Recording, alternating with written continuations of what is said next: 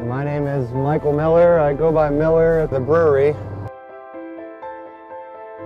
I'm 37 years old. I work for a new Belgium Brewing company. I treat my job like it's my own business.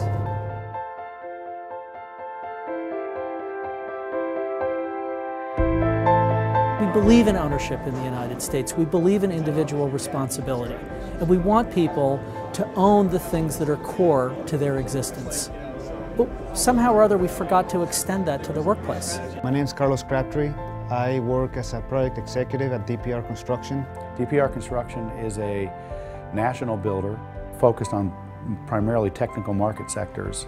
We talked a little bit about the culture and how it would operate, that it would be innovative and different from the traditional construction company. My name's Wade Andrews. I'm a co-owner of Namaste Solar and also a residential lead installer. Everything is interconnected, everything is interdependent, and that's really the approach that we bring to our business, that the community, the economy, the environment, they are all connected. The whole thrust of science is to make the capital worker endlessly and progressively more productive. The combination of open book management, employee ownership, and what we call high involvement culture, that's an incredibly powerful thing. Because I'm an owner in New Belgium and there's open book management, and I'm able to do this and do a $500,000 transaction.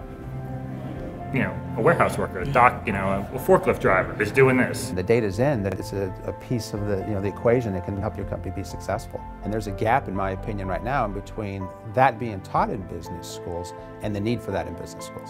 I just can't imagine making an argument that freedom is not the ultimate end game and empowerment. There's no way that that's not the right answer. I don't think there's a reason to feel like you're giving up control so much as you're collaborating with your co-workers to build something that's even more. We're not putting gold bricks in our basement.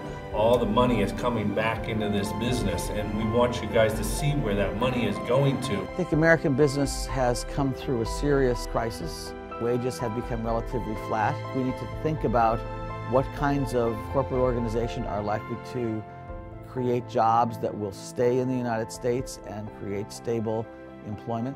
Capitalism has a problem. It's not that capitalism is wrong, but rather capitalism is right.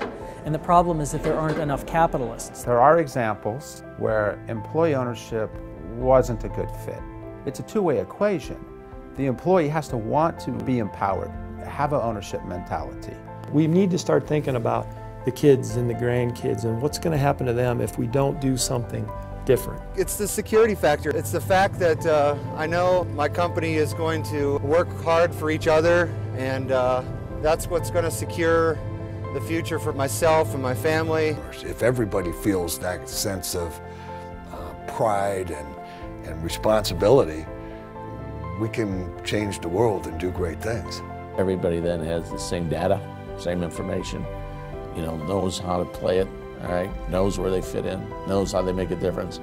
But at the end of the day, can throw their fist up in the air and say, yeah, I made it, I got it.